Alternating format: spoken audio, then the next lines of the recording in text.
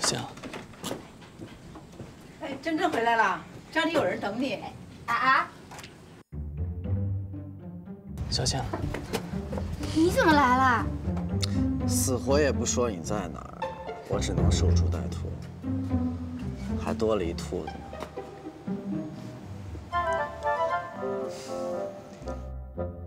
你的粉丝堵了真真，我正好碰见。太巧了，谢谢你救了我的经纪人，不过他现在没事儿，你可以走，拜拜。这话家里不要瞎发号施令。那不然呢？让他在这吃饭呀？吃饭怎么啦？子睿，今天谢谢你啊，我一会儿给你做饭去。坐。子睿啊，你太有口福了。你说我当时住院的时候，真真给我做了什么7荤8素大杂烩，味道很正，也好。我很久没有吃到这样的饭了。赶紧去做。我就给他做，你瞎凑什么热闹？你怎么那么小家子气呀？一双筷子的事儿嘛，这有什么？你再杵在这儿，一会儿人家子睿觉得你就光说不练，你知道吧？真真，脚有伤别做了，今天不吃了。哎，你不吃了？哎呀，太可惜了。那行吧，那你回去吧，我自己在这儿吃点也行，你去忙吧。我走了，真真。哎，那我算了。啊，哎呀，你要走了，那作为这个得送一下是吧？啊，你休息，走。有事给我打电话吧。那今儿谢谢你啊。应该没什么事，不会打啊，你去吧，拜拜，注意安全啊，小伙。人也被你赶走了，你是不是也该撤了？我去哪儿？我饭还没吃呢。腿坏了做不了。你脚坏，你用脚做饭啊？行，我知道你懒，那你说你干嘛虚情假意的，还说要给于子睿做饭？我愿意一个人做，你管得着吗？就不给你吃，谁让你把他赶走？话可不能这么说，你也看见了，明明是他自己要走的，我又没赶他走。说不过去。好，我送你。您好，请问是您点的外卖吗？我没点外卖。用餐愉快。谢谢。我特意为你点了一份外卖，等一会儿吧，我再给你加一份猪蹄，知道为什么吗？因为吃哪儿补哪儿。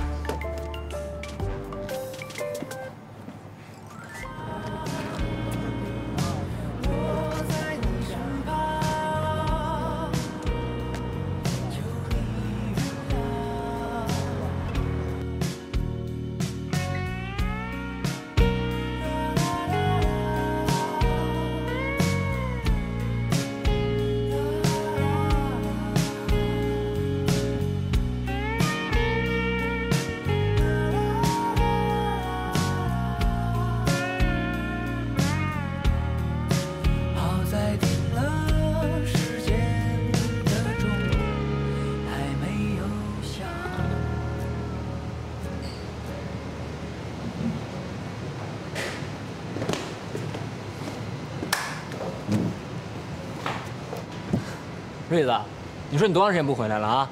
今儿什么风把你吹来了？想这儿了，就来看看。还是跟原来一样，熟悉的感觉。还那样，不像您，变化大了。怎么了？兜了一大圈，总算是可以正式登台了。太好，真的太好。那这样的话，咱今天必须得喝点庆祝一下。我请客，好吧？你忘了，我只喝水。对，人于子睿就是于子睿，对自己永远那么狠。怎么样，大公司不好混吗？在哪儿也不容易。哎呀，没事儿，慢慢来嘛。哎，杨真真呢？怎么没跟你一起来呀？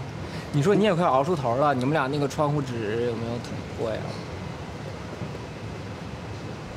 哎，那拉倒吧，咱甭提他了，对不对？姑娘不还一大把吗？还是那句话，先做好你的事业，等你牛了，什么都有了。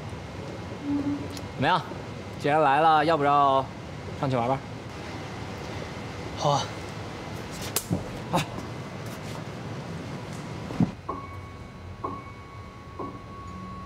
愿望被时间风干，划着记忆的船，到明天，我们有多久不相见？到彼此会怀念，经过多少年？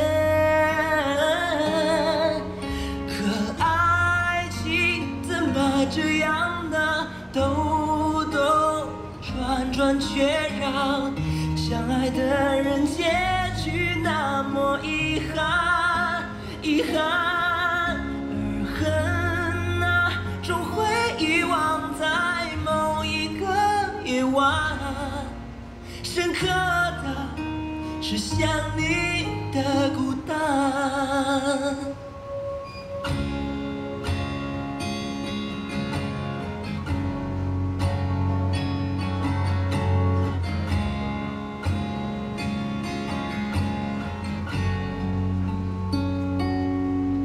愿望被时间风干，划着记忆的船，到明天，我们有多久不相见？到彼此会怀念，经过多少年？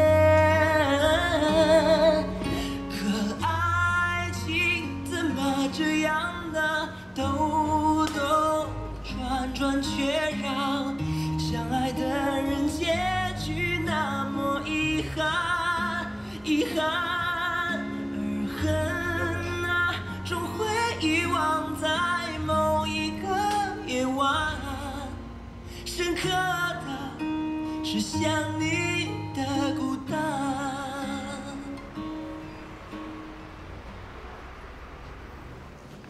陈总，打扰了。你跟杨真真是什么关系啊？我们两个什么关系？你不是最清楚了吗？我看到那个粉丝发的视频了，你在粉丝面前英雄救美。这件事情，我只是不想让真真受委屈。所以你为了他们两个。 不怕把自己搭进去。其实，你跟我年轻的时候真的很像。你就听我的话，有钱没钱，都能做好音乐。但是你火了，才能让更多人听到你的音乐，你懂吗？好的作品是源于内心的，而不是源于兜里的钱。 我希望你一定要坚持你对音乐的这种热爱，这特别伟大。但你也要明白，公司为了你，付出了很多的财力跟精力。这不只是音乐，这是一门生意。你相信我，开始的时候都特别的困难，等你以后火了，你想做什么、说什么、唱什么，都可以。但现在。 我希望你听公司安排，不要谈恋爱，不要有绯闻，不要给公司添麻烦，好吗？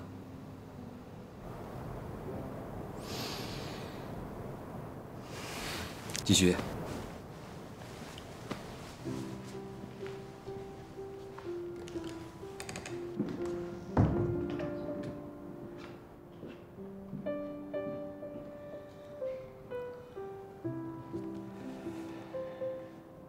你跟粉丝闹成这样，不仅仅让郑伯旭受牵连，连于子睿都扯进来了。经纪人可不是这么当的。我跟郑伯旭没有任何不当的关系，子睿只是路过救了我而已。我相信你跟郑伯旭之间应该是没什么，但是你跟于子睿之间真的只是单纯的工作关系。我跟子睿只是好朋友，什么都没有。那就好。我跟子睿聊过了，他应该知道接下来该怎么做。你如果真的把他当做你的朋友，你该多替他着想，跟他保持一个适当的距离，因为他很有机会成为星空娱乐未来的核心艺人。在这2、3年之内，我会把他变成国内的1线偶像歌手。这就意味着他的一切都跟公司利益紧紧捆绑在一起。所以我定下的这些目标是希望员工去替我执行，而不是替我找麻烦。我明白。我知道，其实你们可能什么都没有，但是你跟他们2个之间再清白，外面的舆论不好，事实的真相根本就不重要，你懂吗？人言可畏，尤其是在这个圈子。我会尽快处理好。我知道你会的，你很有想法，也很有才华，而且你做经纪人时间也不长，我不应该给你这么大压力。但是，我希望你答应我的事情都能做到，而且你的完成度跟执行力都不要打折扣，好不好？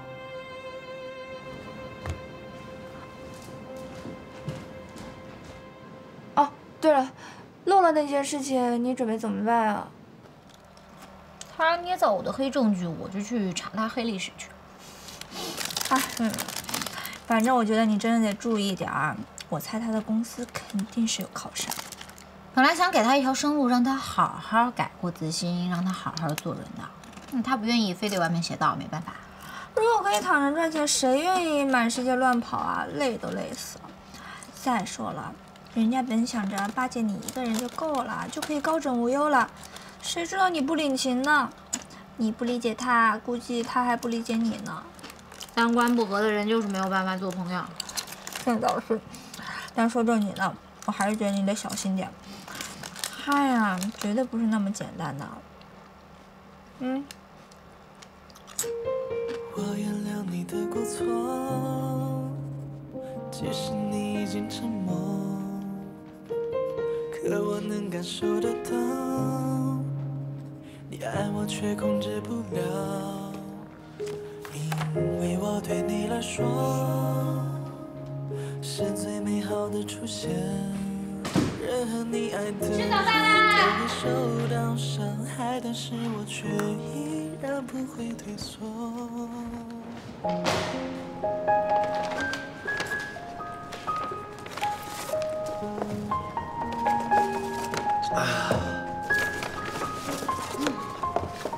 还有一个东西要给你看。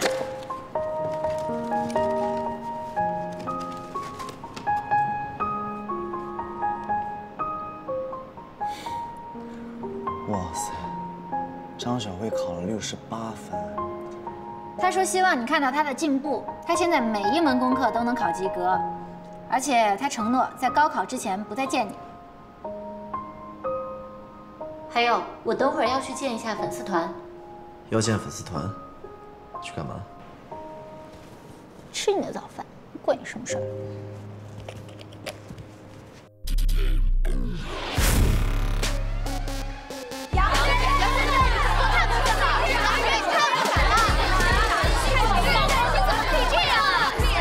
？5分24秒之后，我将迎来我职业生涯里的一次大胜利，而现在是对方选手时间。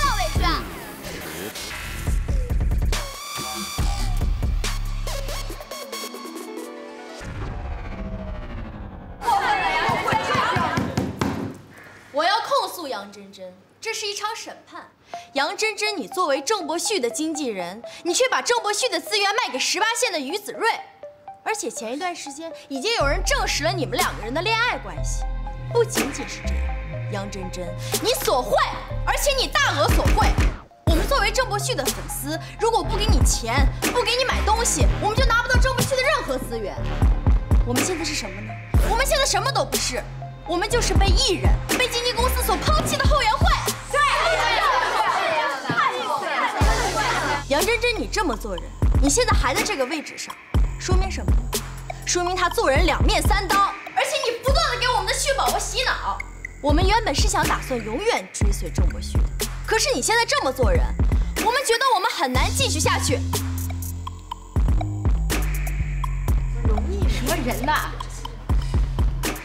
绿茶婊！绿茶婊！来，下下！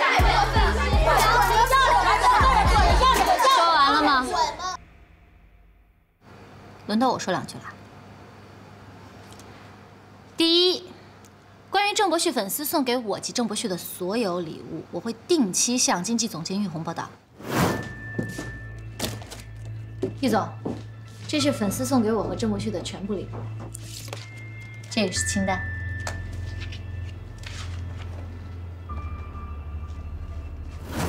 这里是礼物清单，大家可以随时查阅。而这些礼物我们会交由公司保管，公司会定期折成现金，全部捐赠给后援会作为活动经费。捐赠者姓名真爱旭旭，随时查阅记录。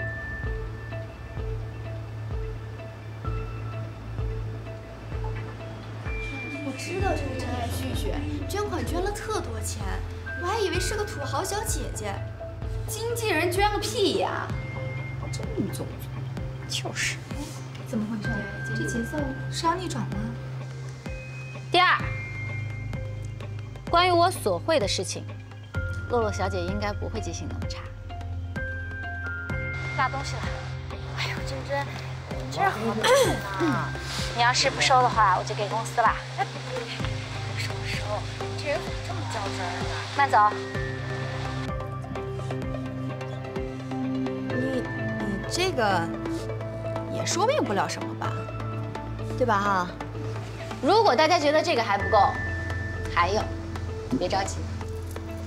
还有什么呀？这些东西大家应该不会很眼生，这都是郑伯旭的周边产品。这个能说明什么呀？要干嘛？什么意思？经我调查，这些产品的承制商只有一家法人姓王。这个姓王的法人，也就是你们的洛洛前辈的母亲的弟弟，也就是俗称的舅舅。你舅舅啊？我舅舅怎么了？当然，舅舅如果是物美价廉，我们都可以接受。可是这些衍生品以高出同行2倍的价格，该如何解释？2倍？你也太黑了吧！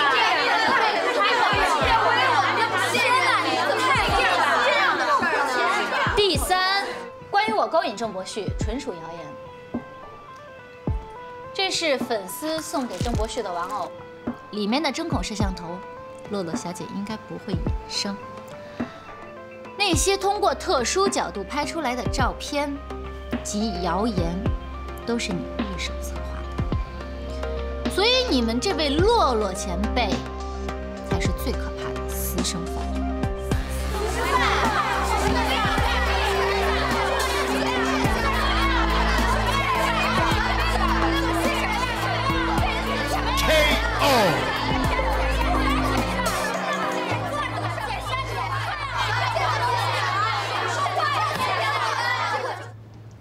我很好奇，伯旭的后援会高层不止1个人，你弄走了1个，其他几个人不反对吗？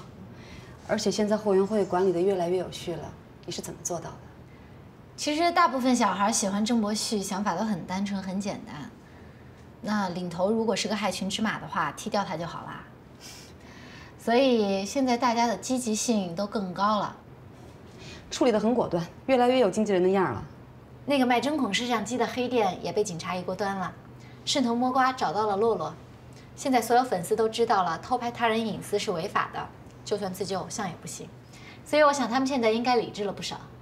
做得不错，继续加油。现在证监会询问的主要问题，包含了你的经营、财务、税务3个方面。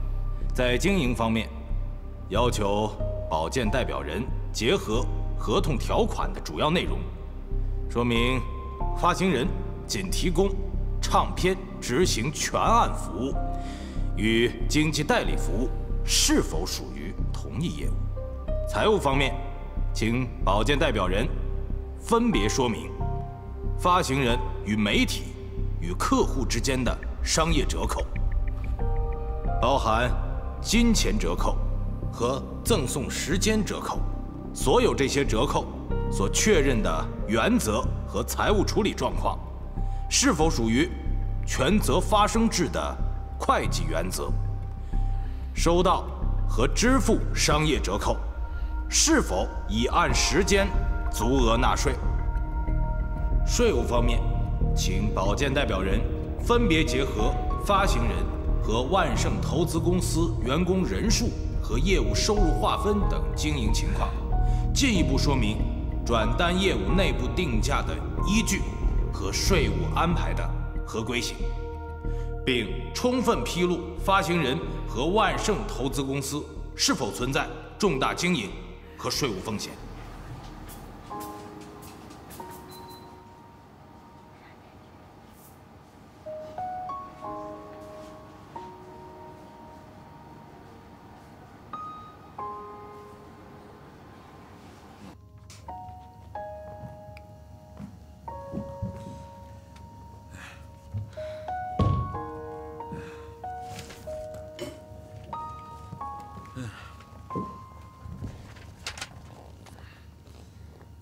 我听说证监会的意见下来了，看你这个样子，是不是有什么问题啊？是，确实有问题。怎么了？是之前捅的什么篓子盖不住了？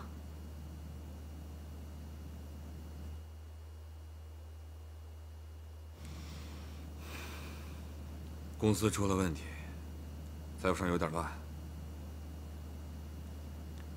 在这个关键时刻，我希望你能帮我一个忙。我能帮你什么忙啊？上市的事情我什么都不懂。我希望你去找你爸。之前公司的财务是由你爸经手的，他一定有办法的。我觉得这些事情还是不要找我爸了。你也知道他身体不好，而且自己捅出来的篓子，还是要自己承担责任。别总指望别人替你擦屁股。哎呀，擦什么屁股啊！你都搞不清楚状况，别乱猜嘛。反正你爸一定能帮我解决这个问题。如果你不愿意，我去找他行吗？不行。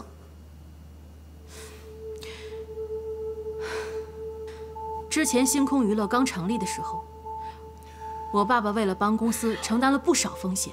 你不要以为我不知道。你这会儿去找他，肯定事情不小。你不能让他替你挡枪。我怎么可能让你爸替我去挡枪呢？你以前是不可能，但是你现在变化太大了，我真的不知道你会做出什么事情来。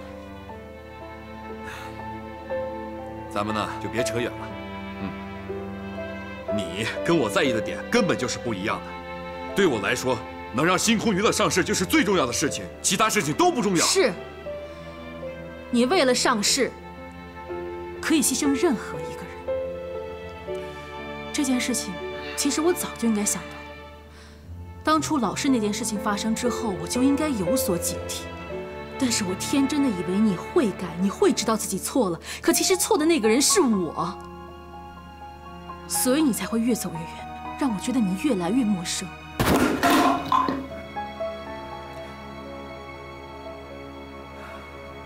我发现你真的很不相信我。哎，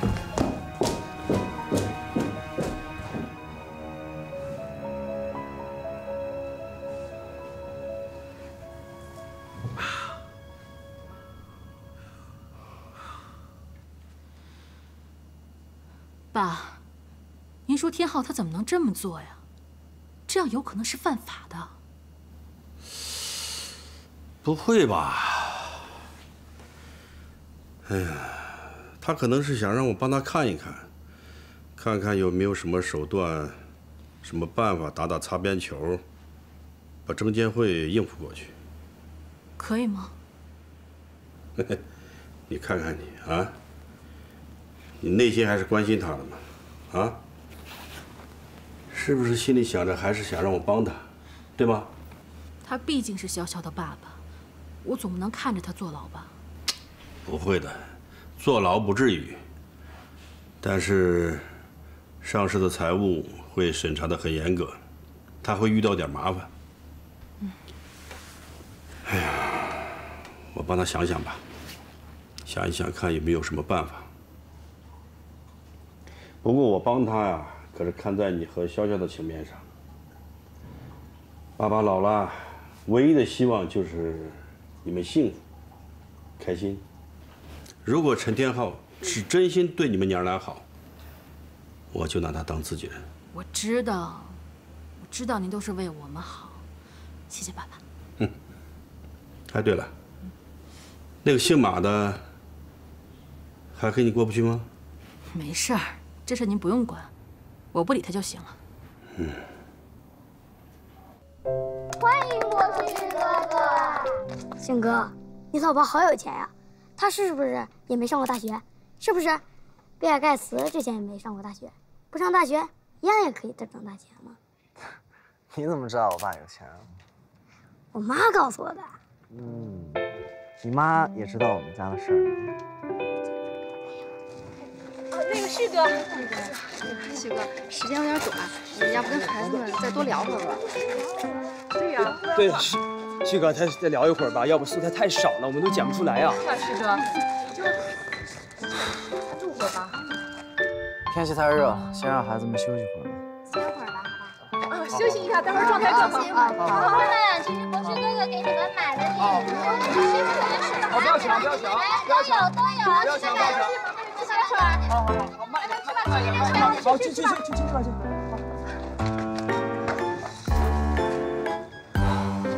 这是学生怎么回事？啊，这是我们找了几个那个聪明伶俐配合拍片的，其余的学生都在教室里休息呢。我怕他们出来之后乱哄哄的，影响拍摄。一会儿您进去跟他们合个影就完了。是，就这么回事。来吧，这么热的天，大家都跑一天了，肯定也又累又困的。都来喝点奶茶解解乏吧。哎，谢谢。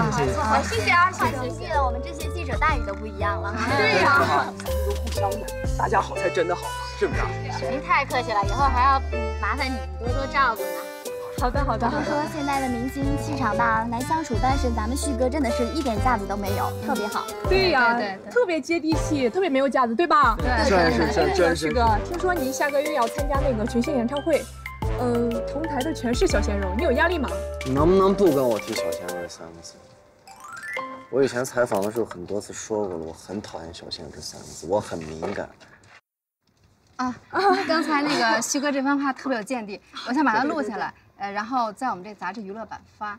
那个，您看您再重新说一遍。是。对，你多说一点。是啊，旭哥，难得听明星吐露心声，您今天跟我们再多说一点，我们给你宣传。对，我们老师们，那个博旭刚才的意思是，他不希望做娱乐快消品，他希望能更多的专注在自己的音乐上，然后做出更好的作品，像一些前辈一样。希望大家不要误会。是这样，是吧？其实艺人跟普通人没什么区别，我们其实就是很认真的在过我们的生活和努力的工作而已。比我们更累的人有很多，都是默默的在背后为我们付出的人。而且，这不是今天的主题吧？没有，旭哥的意思是今天我们主题是关注失学儿童，所以希望大家能多多关注小朋友一下。今天的中心点应该不在郑博旭身上，所以希望大家歇息一下，一会儿我们再继续，好吧？好的，辛苦啊，旭哥，谢谢。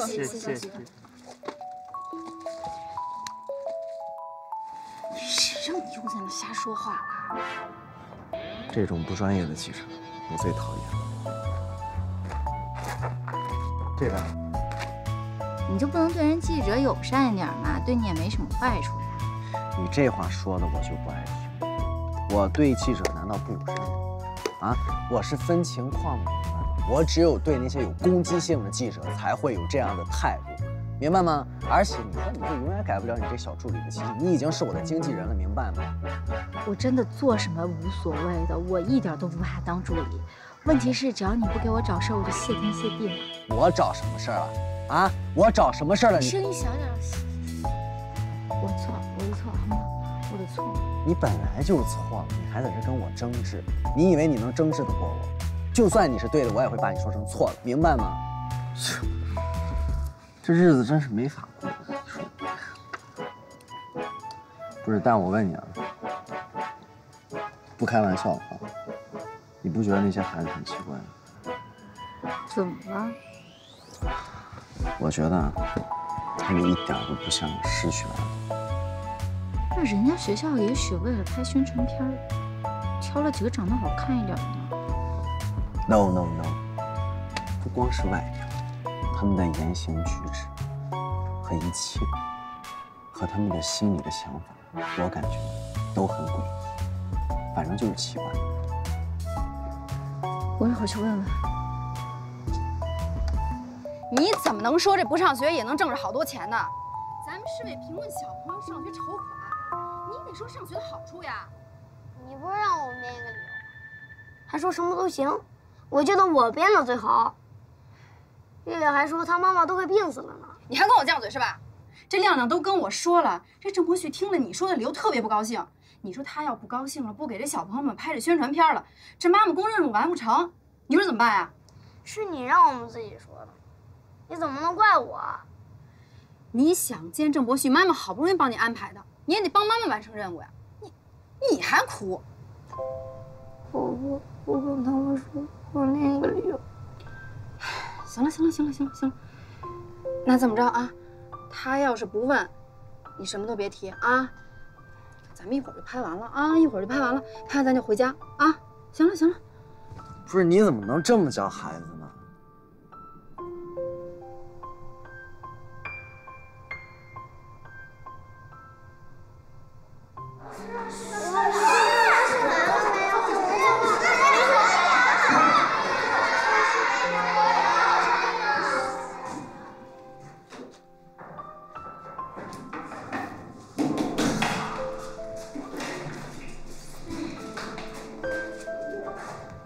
老师，我们能不能出去看一下？不行，老师跟你们说啊，今天有大明星来学校献爱心，专程来拍一个电影，所以啊，我们要好好听话。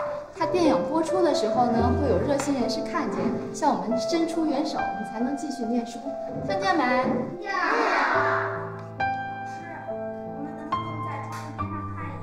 不行，我们先遵守纪律。他们拍完了之后，就会进来和我们合影，好不好？好。我们先打开书，第3课。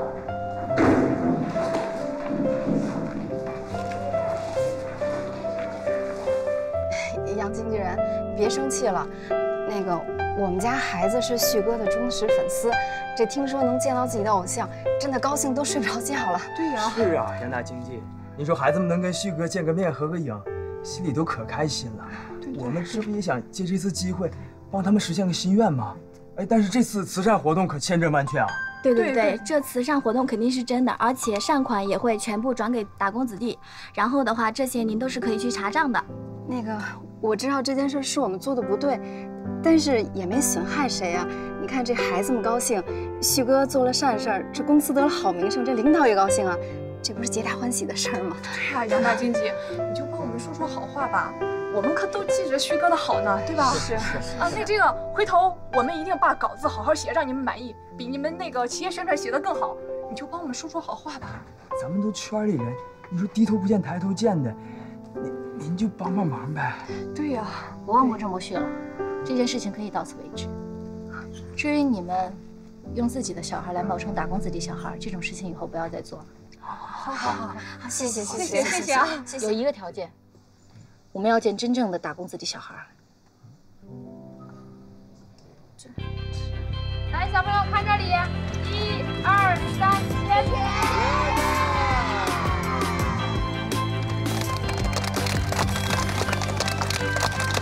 谢谢你，回去对学校支持和理解。不用谢，应该的，应该。来，我们谢谢伯旭哥哥。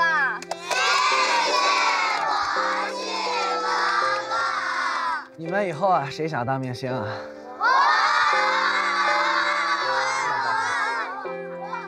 你长得那么丑，还想当明星？你才丑，你长得比你帅。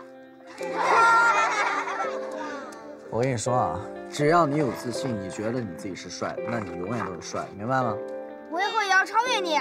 只要你有自信，超越我，随时。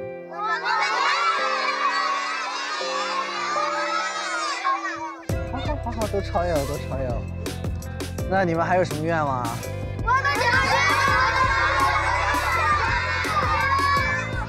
我告诉你们啊，将来不管你们干什么，现在你们一定要好好的学习，明白吗？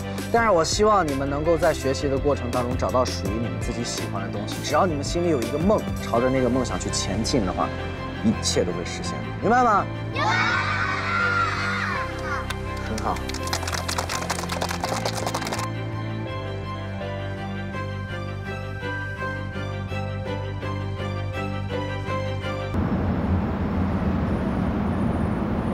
累了吧？今天辛苦你了。今天是我认识你以来形象最光辉、最美好的一天。哼，就今天啊，之前不光辉啊。心情这么好，跟你商量事儿。你跟我商量事儿，估计就是给我挖坑。没有，就马总让我问问你，演唱会的歌选好了吗？定了，《Collateral Love》。我上次试的时候，你不是在公司吗？马总的意思是，这次选曲还是希望临时组建一个小组，让公司帮你选。所以什么意思啊？就是不想让我唱呗。毕竟那首歌音太高了，公司歌曲储备那么多，你随便选，就选一个节奏感稍微强一点的，能协调唱跳。音太高就是怕我唱不上去呗。那毕竟是公开演出，那么多同级别的歌手也都在，万一唱不上去，哪有那么多万一我唱不上去？谁规定的？玛丽娜说我唱不上去，难道我是真唱不上去吗？我告诉你，我已经选了《Collateral Love》这首歌，我不会改的。我虽然是支持你选这首歌的，可多储备几首也没有什么坏处嘛。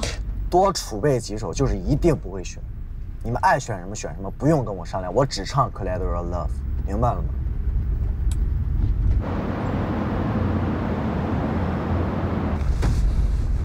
你悠着点行不行？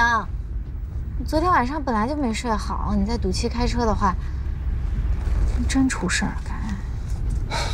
我是真看出来了，反正我在你眼里啊，就是什么都不行，唱歌也不行，开车也不行，是吧？你说这话心亏不亏呀？能不能不要随便发脾气，好好想想你选曲的事儿？我刚刚说的不清楚吗？我选 Collateral Love， 让我选100遍，我还是选 Collateral Love。我连自己想唱什么都选择不了的话，那你倒是早跟我说呀，我也不用待在这个公司跟你们这群垃圾浪费那么多时间了。所以我也是垃圾是吗？现在全公司上下都在为你的形象而着急，你的形象不是你一个人的事情，是公司营造的。你做艺人这么长时间，连这一点觉悟都没有吗？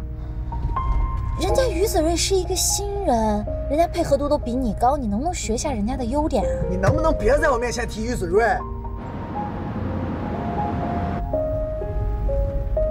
所有人都觉得他能唱，我不能唱。你摸着良心告诉我，如果于子睿唱《Collateral Love》，你反不反对？他的歌已经定了，您不用瞎发脾气，谢谢。是，你对别的艺人都那么上心，所有的事情你都很清楚。我对你的事情不清楚吗？但摸着良心说，的确这首歌对你来说有难度啊。你非要唱这首歌，你就不知道你已经被圈内圈外那些人给编排成什么样了吗？你自己有你自己的长处，你应该扬长避短，趋利避害呀。连于子睿天赋比你高都会回避这首歌，你为什么一定要鸡蛋碰石头呢？如果你实在要这么较劲的话，我真的觉得没意思。下车。我原谅你的过错，即使你已经沉默，可我能感受得到，你爱我却控制不了，因为我对你来说是最美好的出现，任何你爱的人都会受到伤害，但是我却依然不会退缩，不顾一切做爱的去爱你，因为我的爱可以化解一切，而我没有让你知道，虽然我们时间不多，剩下的日子我会珍惜，不放弃让你做回自己。其实我的痛是我不想去讲揭穿的而已。我原谅你的过错，即使你已经沉默，可我能感受得到，你爱我却控制不了。因为我对你来说是最美好的出现。任何你爱的人都会受到伤害，但是我却依然不会退缩。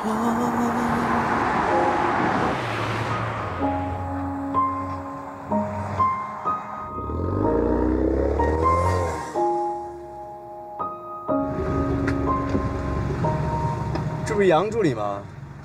这荒郊野岭的，怎么一个人呢？出了点小事故。回北京吧。捎你一段。好呀，好呀。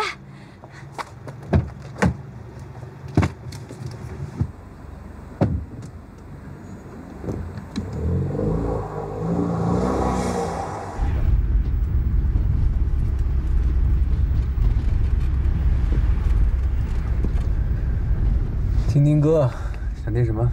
随便。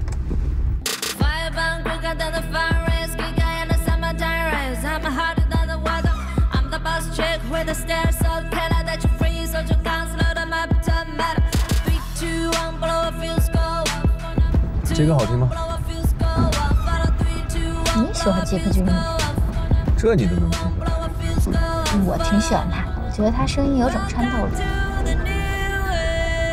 反正歌我是无所谓，只要歌手长得漂亮就行。电影呢？喜欢什么电影？最近比较喜欢《La La Land》。什么是《La La Land》？爱乐之城。爱乐之城是什么？这一听名字就无聊。我就喜欢《速度与激情》。刚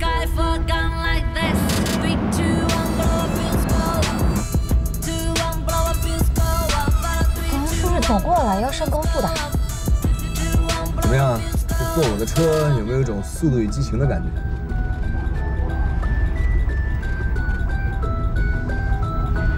你干嘛？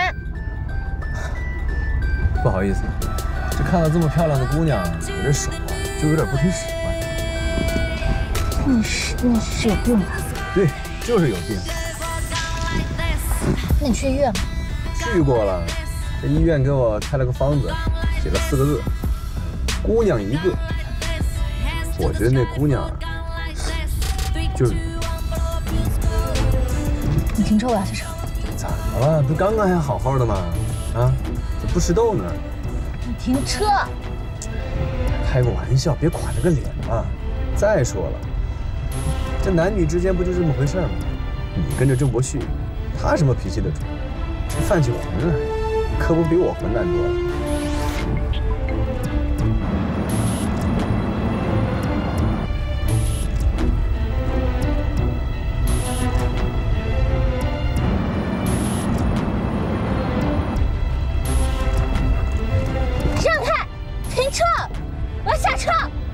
我也想跟你做一个晚上的好朋友。这郑伯旭给你买什么，我也给你买什么，只会比他更好、更多。如果你需要的话 ，I can pay cash。停车！哎，你干嘛？哎，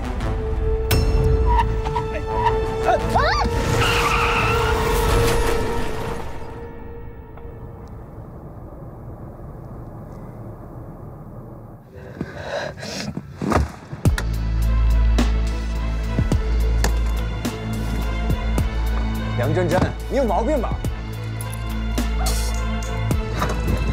你要干嘛？耍点小性子得了，真正的3天9夜，干嘛上我车？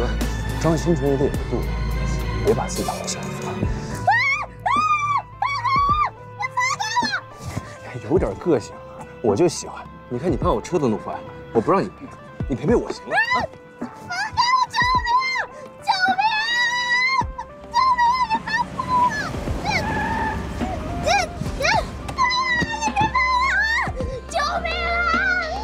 是吧？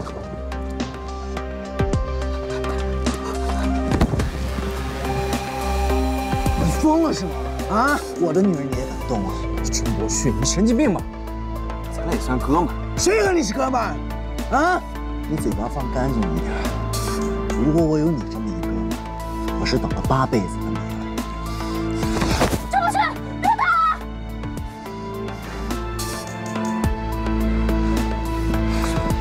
我警告你，这是最后一次，对杨真真也好，还是对外面的女人也好，你给我放尊重点。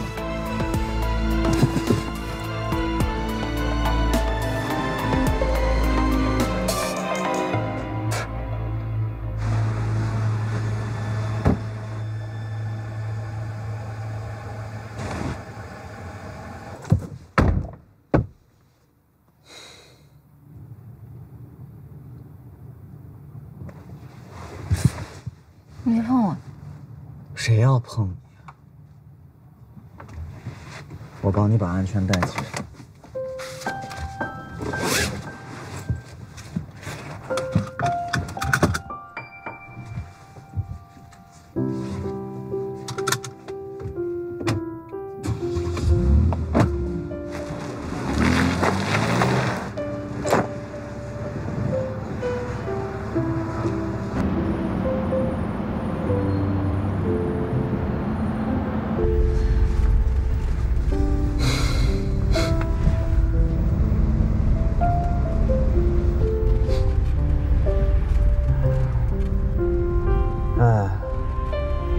刚刚那一幕挺适合拍一支 MV 啊。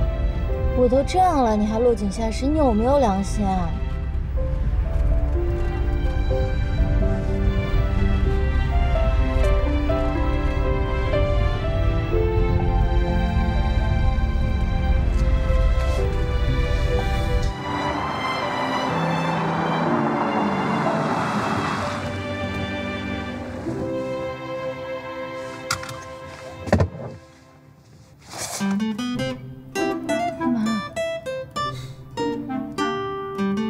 你衣服都成那样，我看看你背没背得伤呢？不用我管啊！刚刚，我懒得跟你说。刚刚不是你把我扔路边上的吗？你现在回来成英雄当好人啦？不是我逞英雄，你现在还开始怪我，这锅还让我背。你自己该长心眼的时候缺心眼，你一点责任都没有是吗？谁的车你都上。我告诉你，如果刚刚不是我及时赶到的话，恭喜你，第2天法制在线头条就是杨真真。是我缺心眼，我没有警惕心，我活该。那你不知道物以类聚，人以群分，你以为你那是什么好朋友啊？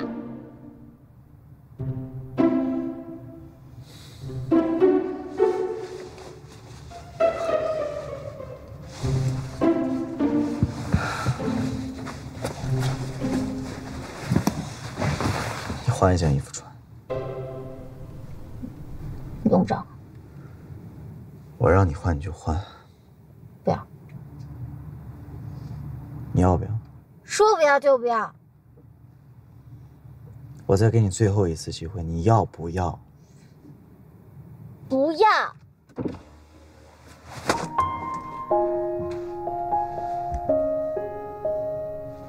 你发什么火啊？你还真扔啊？我扔路边也比给你这么一不知好歹的家伙好。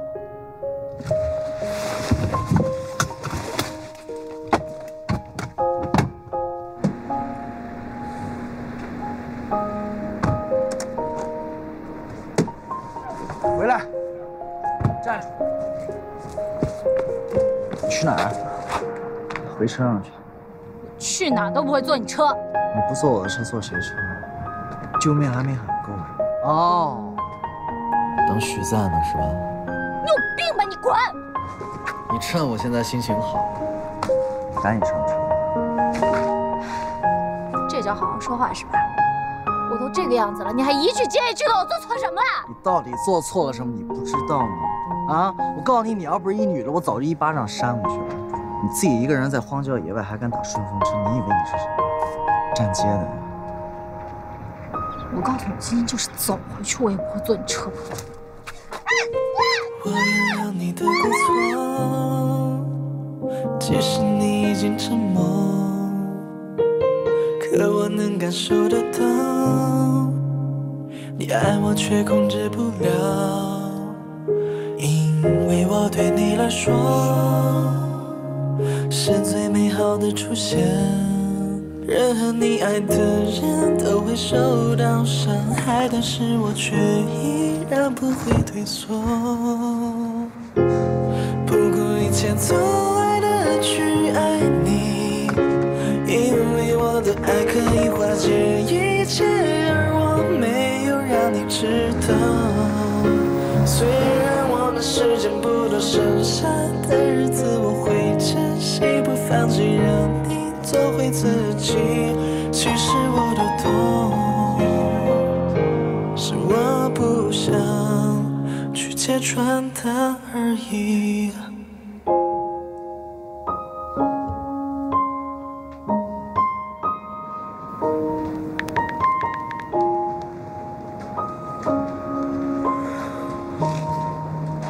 不行不行不行，这太不像我了，太软了。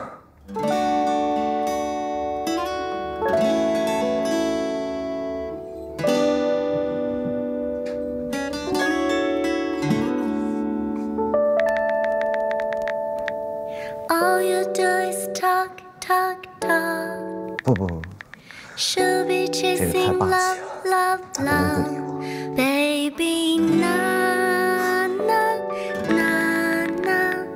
不理我。我为什么要主动给你发短信？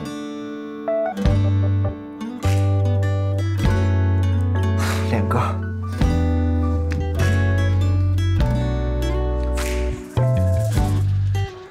对不起，我不允许排演。Girl, I used to believe in love. 只是你一离我而去哪？我要继续寻找那份心上真挚的爱。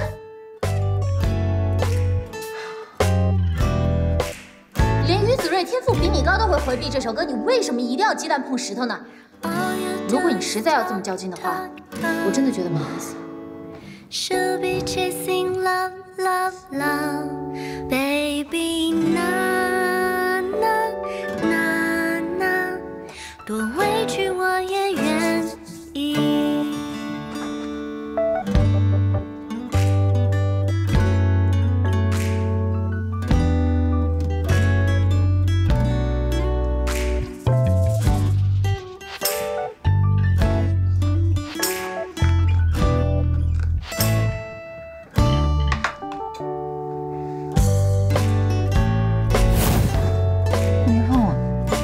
谁要碰你？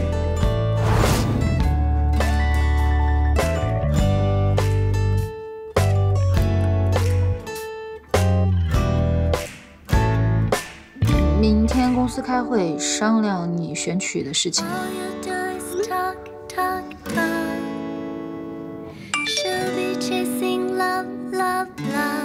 杨真真。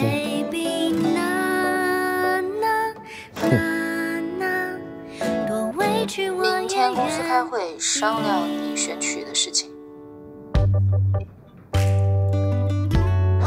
我还以为你不理我呢。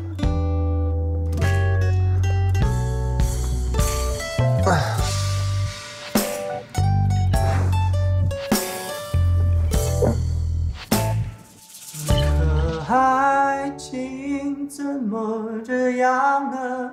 兜兜转转，却让相爱的人结局那么遗憾，遗憾。而恨那终会遗忘在某一个夜晚，剩下了想你的孤单。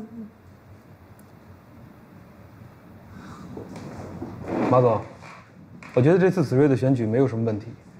如果就确定这首歌的话，里面还有一些细节的处理，我再帮他把把关，争取做到一鸣惊人。可以，他就定这首吧。博旭，你来试一下。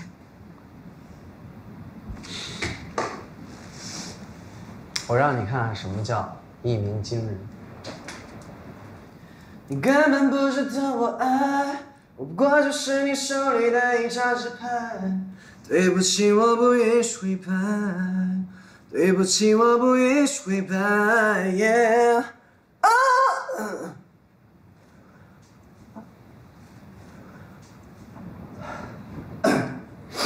再来一次。我再来一次。行了，不用了，我心里有数了。常老师是这样，博旭自己非常想唱这首歌，刚开始我也是不同意的，所以昨天我们也撕了一轮，差点没打起来。但是我回家也做了反省。首先，我觉得这首歌不错，我不知道在座的其他人是什么感觉，但是我个人而言，我被他的真诚和努力感动了，所以我支持你唱这首歌。但是毕竟我是个外行，所以我今天请常老师来帮我们把脉。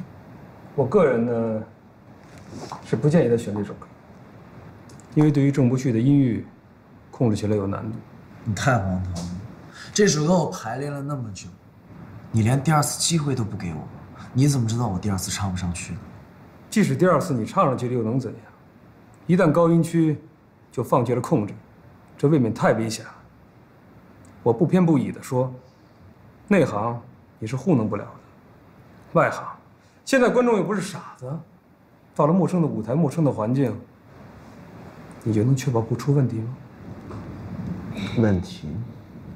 我在你们眼里，我本身就是个问题，还怕出什么问题呢？我能把天唱塌下来是吗？博旭，你冷静一点，咱们先听常老师把话说完。行，大家都在啊，正好我有事要说。演唱会那边出了点问题。承办方的场地时间协调不开，节目要精简，我们公司只能出一个。我希望是子睿去。杜总，你这有点太欺负人了吧？博旭准备了这么久，你说下就下，不行。和子睿相比呢，博旭的准备确实稍微弱了一点。刚才我在门口也听到了，这首歌对于他来讲实在是吃力。你们没有意见吧？我承认于子睿有实力，可郑伯旭是公司的一线艺人，一线的概念你懂吗？这个演唱会，各个公司都放自己的当家艺人，而你放了郑伯旭不用，你让一个新人上去，你是什么创作理念？你让各路媒体怎么报道我们公司的纷争？我们再说你作为公司的高级副总裁，你的格局就这么狭隘吗？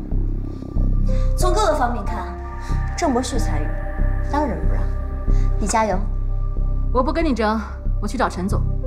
你冷静点，管理艺人、安排通告那是我们的工作，这么点小事你就去找陈总，你的能力呢？玛丽娜啊，我有个建议啊，常老师，你看从专业上有没有可操作性，让博旭和子睿合唱这首歌？大家确实都看到了，博旭为了这首歌花了不少心思，但是如果把子睿加进来，让他唱副歌的部分，子睿作为新人，让博旭带带他，这样热度不就上去，一举两得了吗？我为什么要带一个新人？你告诉我，我凭什么让一个新人蹭我的热度？我明白你们的意思了。我想唱我自己的音乐，就得给公司抬轿，是吗？你别忘了，你是公司的艺人，你得站在公司的角度考虑问题。你看看大家，为了这首歌做了多少准备，可是主办方说只有一首歌的可能性，那你说怎么办？杨真真跟子睿熟不熟？同样，他也熟悉我，他心里是最不偏不倚的，所以这件事情你来决定。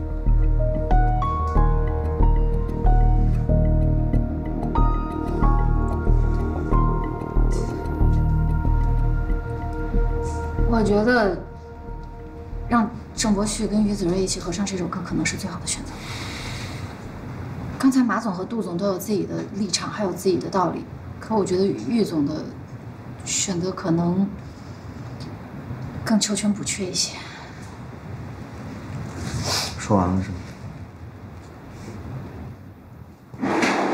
经纪人发话了，听他的。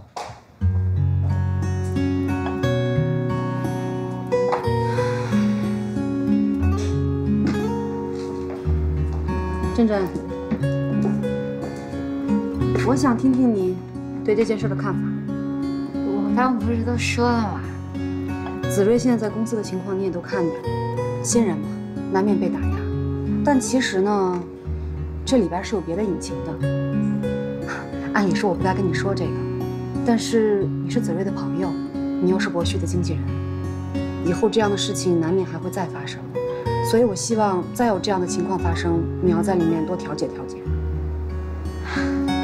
易总，可能有些事情您误会了，我一直都很看好子睿，他是一块好料。他呢，也是一个装在麻布袋里的锥子，迟早有一天会冒头的。我还真是没看错你，一点不偏心，是个好孩子。其实易总，我想让他们俩合唱，不光只是为了帮子睿，还是想帮郑伯旭。您知道，郑伯旭一直很想唱这首歌，可他今天唱的那样子，您也听见了。所以他唱成什么样，我自己心里也没底。让于子睿帮他，等于给他上了保险。好了，我知道了，去工作吧。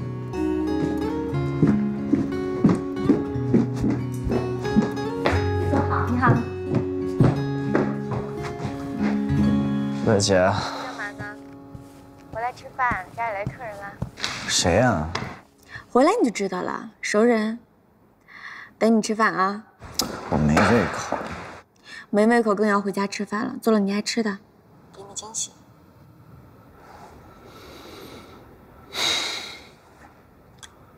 应该会回来，谢谢怡然姐。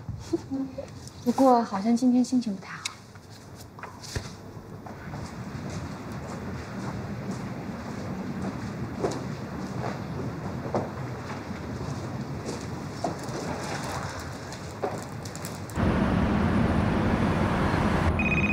Yeah,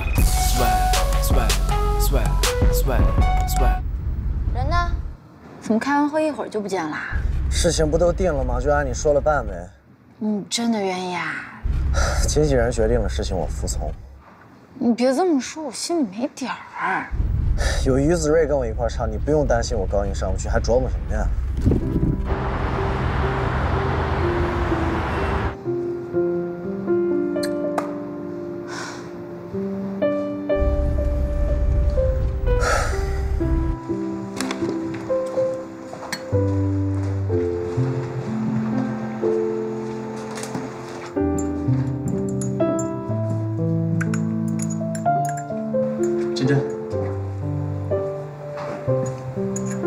喝吗？我不喝了，你喝吧。谢谢你让我跟他一起合唱，要是我自己的话，肯定没戏。这是最好的选择。他自己唱《Collectoral Love》的话，有些勉强，也不知道跟谁较劲，选这么难的歌，其实也不适合他。人在想要证明自己的时候，总会头脑发热的。证明自己？你看，你们都说他不行，他当然要证明自己了。要是我的话，我也会这样。他太自信了。不过他高音的部分确实不如你，所以在台上到时候你帮着他点。不过别太明显就是。他自尊心估计有点受不了。你对他真好。工作而已。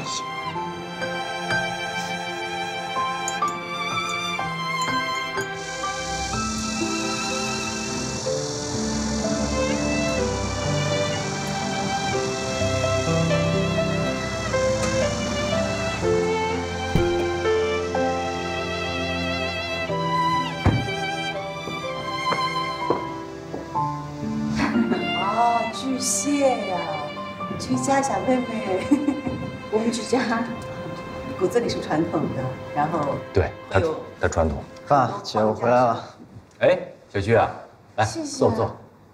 你回来了，小旭回来了。刚才我们4个人在这聊着挺开心的。小旭啊，跟你说一下啊，我跟严叔叔呢也商量了一下，觉着你们2个孩子啊认识这么长时间了。你们这个关系是不是可以再更深的进一步发展一下？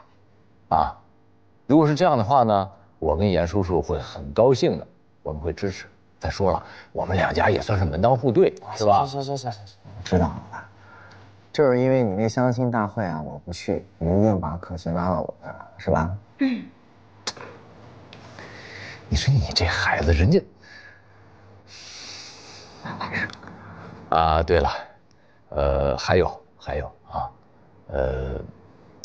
郭老师，你也见过，啊，我认识郭老师也不是1、2天了，正式介绍一下吧，她是我的女朋友，我们俩这种关系也希望小旭你能理解，好吗？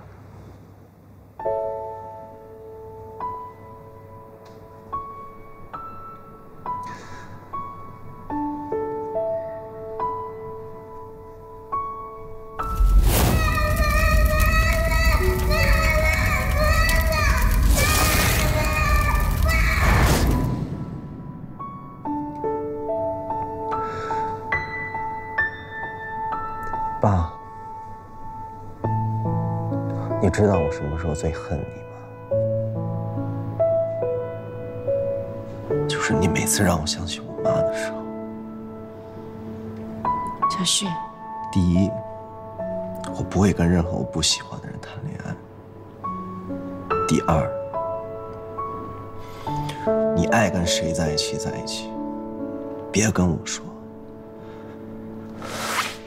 什么态度？旭旭，你别误会啊，我不是那个意思，就是可能叔叔说的太……你没眼力见是吗？哎，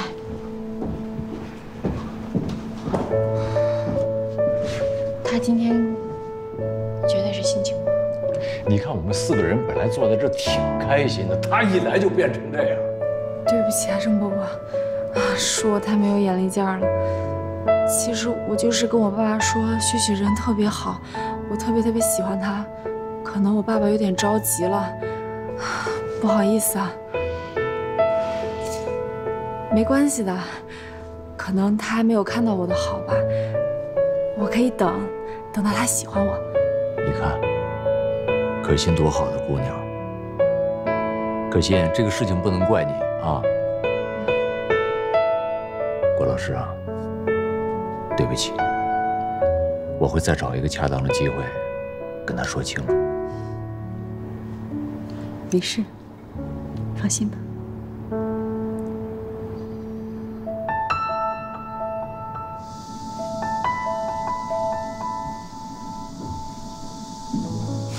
女儿，哎，爸，您怎么来了？老李啊，送了一只散养的老母鸡，我给炖了，拿过来给你们补补。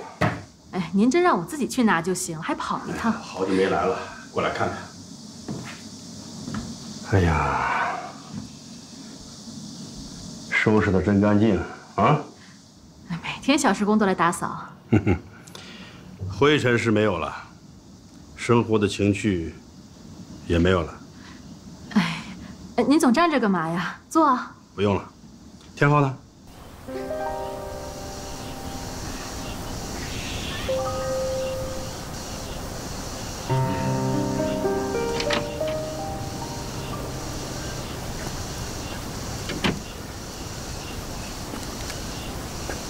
天浩，哎，爸，你来了。坐。哎呀，伤脑筋呢？有您在，我有什么好担心的？听婉晴说，你的星空娱乐要上市，财务上遇到点麻烦。小事儿，都不用担心。好了，都是一家人，别在我面前逞强了。说一说，看我能不能帮你。婉晴说，叫我别去打扰你，所以……那他是说气话。你遇上了麻烦，最着急上火的，就是婉晴。这老婆啊，还是原配的好。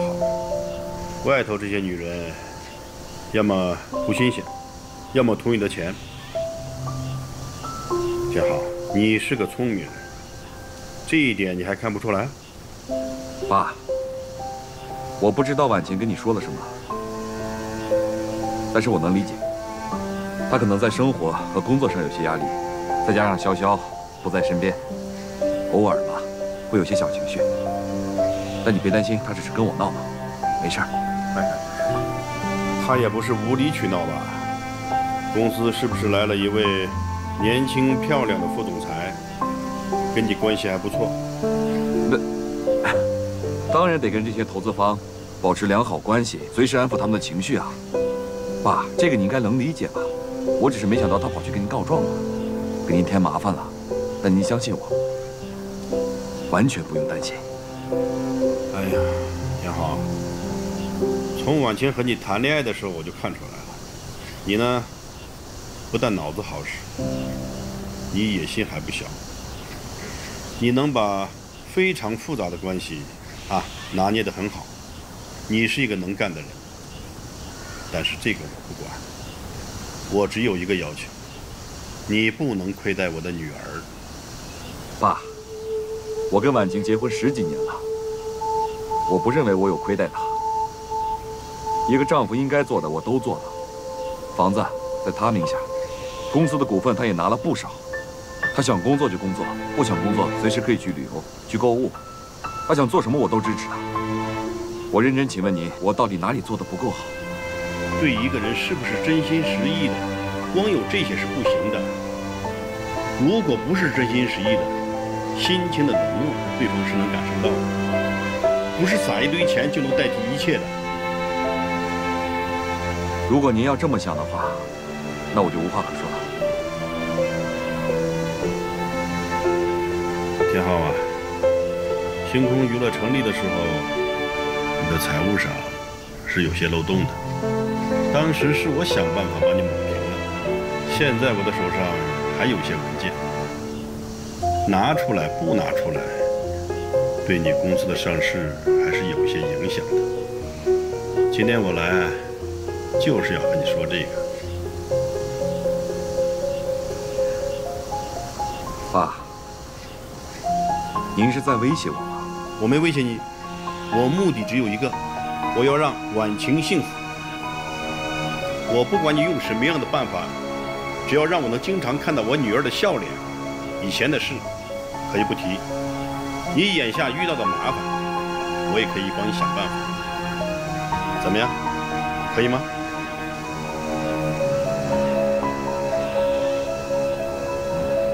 公司就是战场，启轩就是火线。你们一个个一天天的刷着朋友圈，喝着大碗茶就把这班给上了。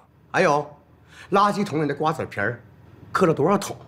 刘总，那是公共的垃圾桶，您冤枉我们了。再说，谁知道是哪个部门磕的？就是呀，我们打字打的大拇指都要外翻了，哪有时间嗑瓜子啊？这嘴是一个比一个能说呀。这瓜子不是你们嗑的，茶水间的那个茶水也是让你们这些聊闲天的水给喝光了，知道吧？还有你们两个男的，怎么我每回上厕所都能碰见你们俩呀？我都怀疑你们是尿频、尿急、尿不尽，这功能有问题。笑还笑？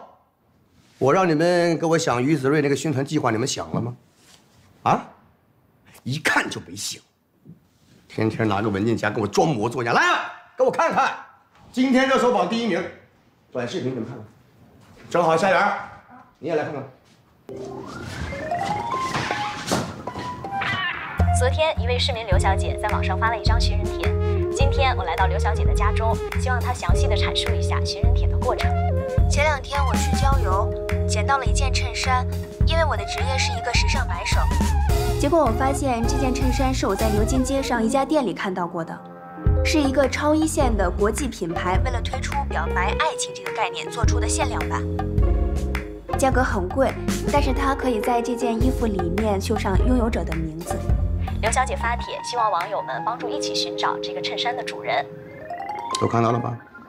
是不是没想到一个卖衬衫的都这么有脑子一个爱情故事包装出了一个限量版，新闻这么一播，免费炒作。